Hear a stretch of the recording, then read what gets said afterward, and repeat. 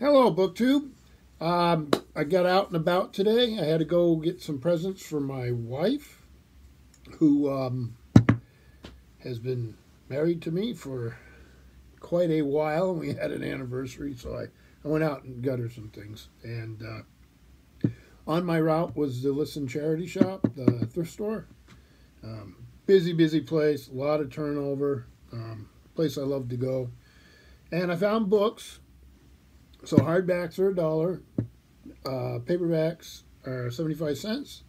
And CDs, I found a lot of music CDs. I'll do those at the second half of the video, so if you're not interested, I'll let you know that I'm shifting to those.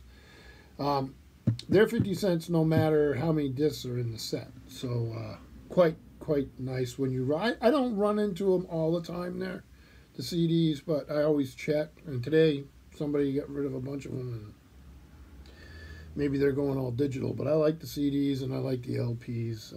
I very rarely get LPs there. They get a little beat up in the bins, so I go other places for those. But anyway, I'll start with the books. And the first one here is Beowulf, with that Anglo-Saxon helmet there. A Penguin Classic, and it's translated by David Wright. Now, I have other copies of Beowulf. I didn't have this.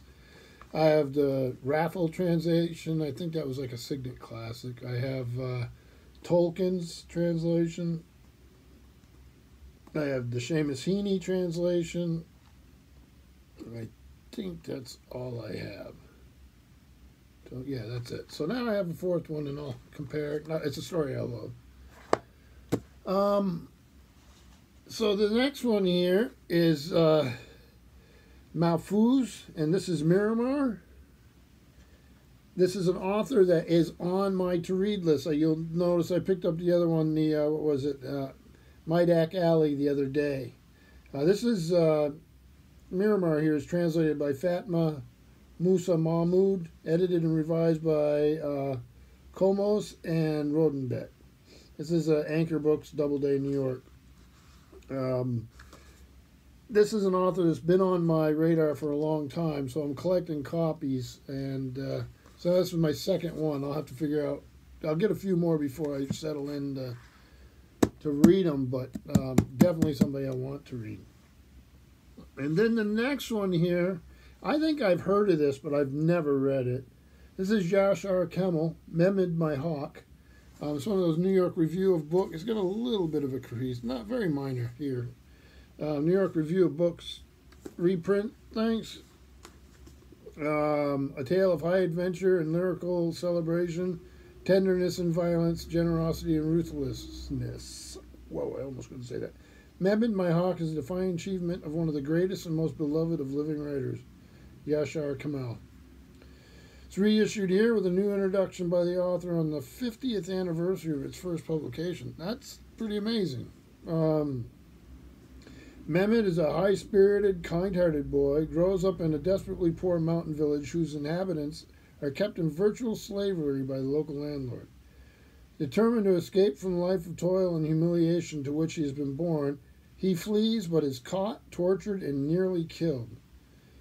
When at last he does get away, it is a setup as a roving brigand, celebrated in song, who could be a liberator to his people, unless, like the thistles that cover the mountain slopes of his native region, his character has taken an irremediably harsh and unforgiving form. Sounds really good. When I see these New York Review of Book reprints on a sale table, I'll at least give them a look. I don't always buy them, but that one caught my attention. So, and then the next one here is a classic. A lot of people really. I have it at the public library where I work. I don't own a copy myself, and I saw it for $1. I said, I gotta have it. I enjoy it. And that's Eat, Shoots, and Leaves by Lynn Truss, a zero-tolerance approach to punctuation. And it's just what it sounds like. So, yeah, I had to grab that. So, and then moving right along, this is a book I've seen before.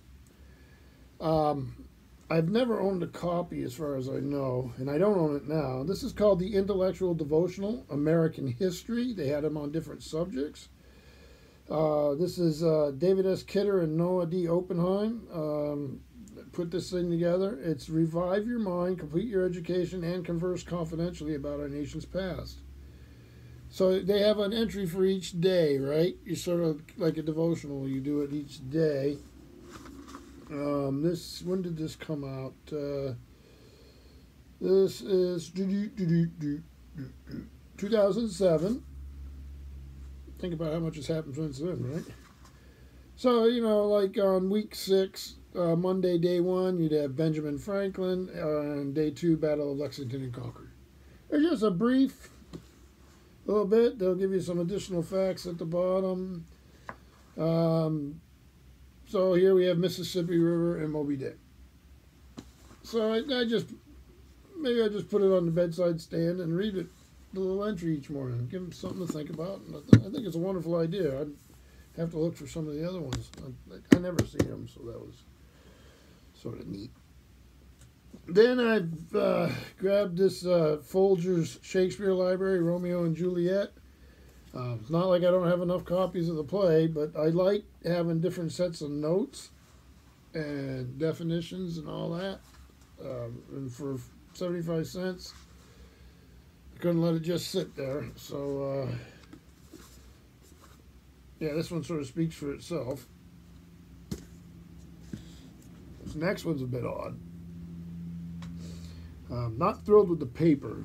It's a British publication by Allen and Unwin, the publishers, but it seems intriguing. As Stephen Winksworth is the author, and it's Room, Two More Guns: The Intriguing History of the Personnel Column of the Times.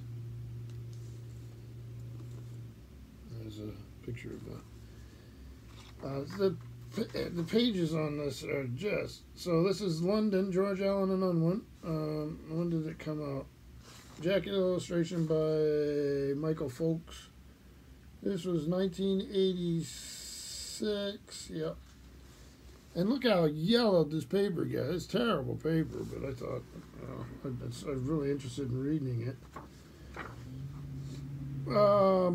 The personnel column of the Time is famous as tantalizing advertisements. As British as country cricket or Oxford marmalade, it's held until 1966, pride of place on the newspaper's front page. Well, that's interesting, huh? On the front page. Morecambe and Wise, Charles Dickens, and Jacqueline Kennedy have all advertised in it.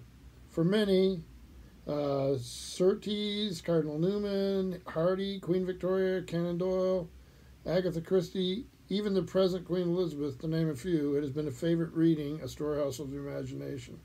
So it just looks like it'd be sort of fun to go through, but yeah, the paper's just terrible. And then this book, now, I've run into this before and added it to the public library where I work, so now I have a copy for myself.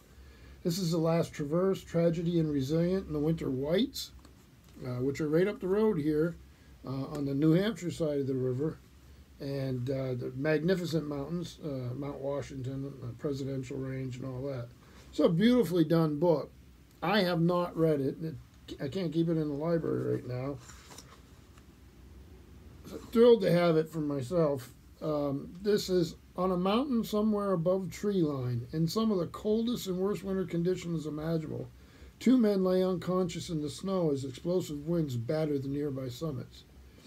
In The Last Traverse, Tragedy and Resilience in the Winter Whites, Ty Gagne masterfully lays out the events that led up to an epic and legendary rescue attempt in severe and dangerous winter conditions in the White Mountains of New Hampshire. More than a cautionary tale, it's a tribute to all the volunteers and professionals who willingly put themselves in harm's way to save life. This is a must-read for anybody who hikes in the Whites. I would think it's, from what I've heard, anybody who hikes, this is quite a book. So I'm glad to have it. Who put this out? TMC Books. So yeah, that was this. I think it just, I don't know how long it's been out. It can't be that long. 2020. So somebody read it and pass it along, and I'm glad of it. And then this, many of you will be familiar with this. This is the new Lifetime Reading Plan, The Classic Guide to World Literature, Revised and Expanded, Clifton Fadiman and John S. Major.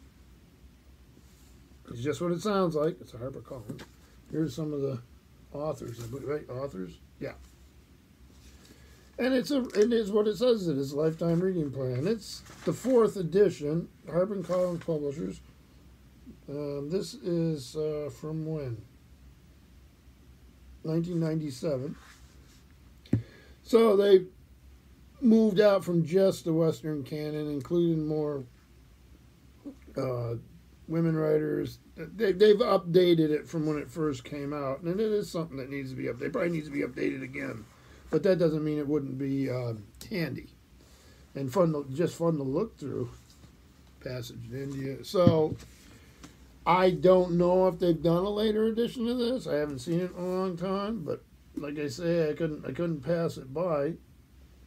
Anybody who came up with a list like this would probably have a different one. I say that about these types of books. That doesn't mean you can't have fun with them. So I'm pretty thrilled with that. So this was the haul of books. Do a little Steve Donahue pyramid here. Well, not too bad. So those of you who are only here for the books, you might want to bail right now because I'm going to show some music. I'll go through the music real quick. A lot of these albums I have not listened to these particular performers on, or I may have heard some of them before, but I get these, and Adam, I've got tons of CDs and LPs, and I love having them. I'll grab them and give them a try for 50 cents. How can you go wrong? Well, but a lot of these are by people I know, performers I know. This one here is actually a 1-2 punch. So the music for piano and orchestra, Franz Liszt. This is, let me see, Leslie Howard and the Budapest Symphony Orchestra. And these are on Hyperion, so this is the first one. Love the there might be a problem with glare on these. So there's this, and I'll hold it here for just a second in case anybody needs to, stop the video because there's something that's in your wheelhouse. This is the second volume, Music for Piano and Orchestra, Franz Liszt. And this, again, Hyperion, Leslie Howard, and the Budapest Symphony Orchestra. Love these covers. This is, how many CDs in this? I think this is 2, yeah. So, yeah, it's Hyperion, which is usually pretty high quality. Oh, it's 3 discs. It's got this little libretto type thing, or not really a libretto, but a little booklet. So I'm really looking forward to hearing these. These I'll play tonight. So not too bad. Let me see. And I'll show the music on the second one there. Those of you that are interested. So there's that. Then I picked up this Schumann and Saint-Saëns. And this is Neville Marriner and the Cleveland Orchestra. Right here. Boy, that glare is something on these. I don't think there's a way around that. We'll go through these fairly quickly because, like I say, I haven't even listened to any of them. This is Essential Classics, the Philadelphia Orchestra, Eugene Ormandy, Tchaikovsky Symphony No. 4, 1812 Overture, etc., etc. There we go. Then what do we have here? We have a Telarc label, Michael Murray, Bach, the Great Organ at Methuen, and quite a cover. Telarc's another decent label.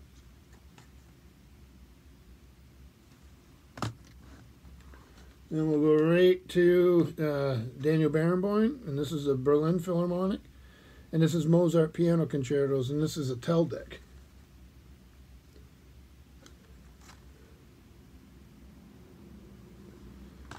And then we have a London recording, Mozart Horn Concertos, Barry Tuckwell, English Chamber Orchestra.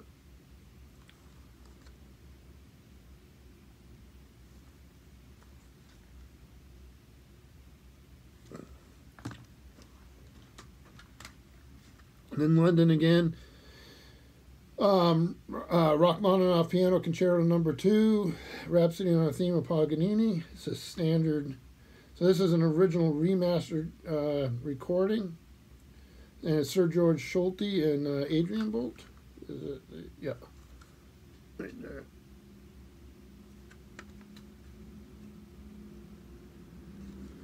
And then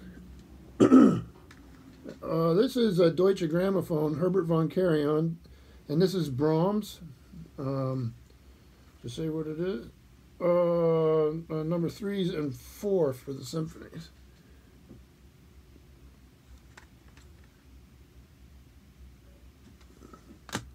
Then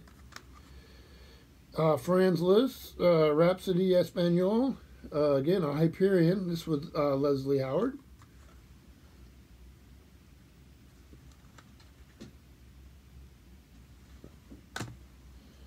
Then this box set here, The Marriage of Figaro, Mozart with Sir Colin Davis. That's an RCA Victor Red Seal 3-disc set with the libretto, obviously, right there. I do take these out and look at the discs. I mean, it doesn't always work, but then this is make sure on this. This is Johann Sebastian Bach Orchestral Suites, the Academy of Ancient Music, Christopher Hogwood, who also writes, by the way, about music. Okay, so you can see.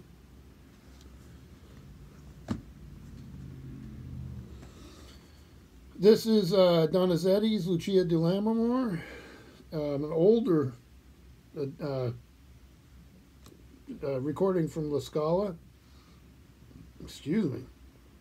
Let me see. It has Scotto, Stefano, Bastiani. Never heard this before. I mean, I've heard the opera, but I've never heard this at all. So is this? Yes, it's the orchestra of La Scala, and the director is Nino Senzagno. So I have to, give him a shot. Like I say, 50 cents. What are you gonna do? This is the Essential Mozart. Pro Art is the label. I know nothing about this, but I do know. I mean, I know nothing about the label, but Sir Neville Mariner, Leonard Slatkin, and the Minnesota Orchestra. So it's one of these things, I guess, that you're supposed to, probably was in a box or something like that. Give it a shot, right? And then there's another RCA Victor Red Seal, Handel's Concerto Grossi, Opus 6, numbers 9 through 12, and the Guildhall String Ensemble, who I do not know. Doesn't mean I've never heard of them. I just don't know if I have or not. And then there's that. And then this is Alicia De La Rocha, Mozart, piano sonatas. Another one of these Red Seal.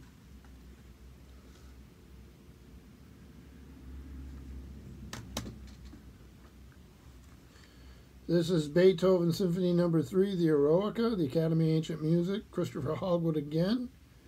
And this is, let me see here. Well, I'll let you see what you think.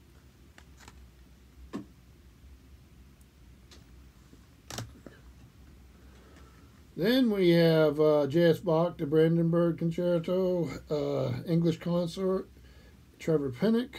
So this is archive production. I've got a lot of archive productions on LPs, and they're wonderful. And I think I have a few CDs, but not a lot. And then I love the cover of this. This is J.S. Bach, Violin Concerto in A minor, E, and G minor. The Double Concerto in D minor. Itzhak Perlman, Pinchas Zunkerman, and Daniel Barenboim. All looking very young.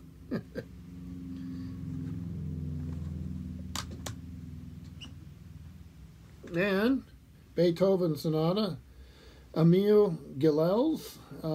I do not know this particular performer, but it'd be fun. It's Deutsche Grammophon label. Quite a nice cover art there.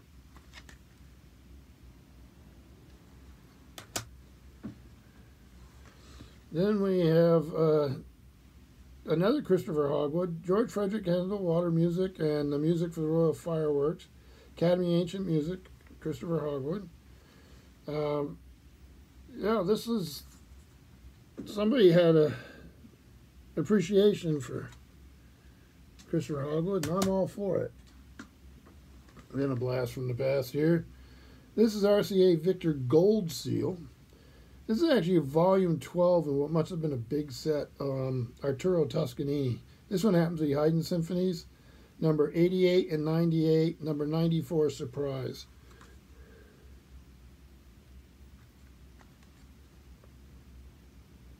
As far as I know, I don't have any of these gold seals. Maybe I do, and I just don't remember. But I can't, none come to mind. Then this is Vladimir Ashkenazy, his favorite Chopin. Again, a London. And it's got 2 discs. A lot of these did. So hopefully get my finger out of the way for you. So that, for those of you who are into that sort of thing, is the music, and that's definitely a Steve Pyle there. And so I was pretty pleased. I spent like $20 today. So not too bad a day. So this video has run on pretty long. So I hope everyone is well. I hope you have a great weekend. Thursday, I think we start on Sag Along, start reading the first section. And I have one canto to catch up on with Dante's Inferno with Tom at LA Books, which I really need to do tomorrow morning. I won't get to tonight. But hope everyone's well. Thank you, BookTube.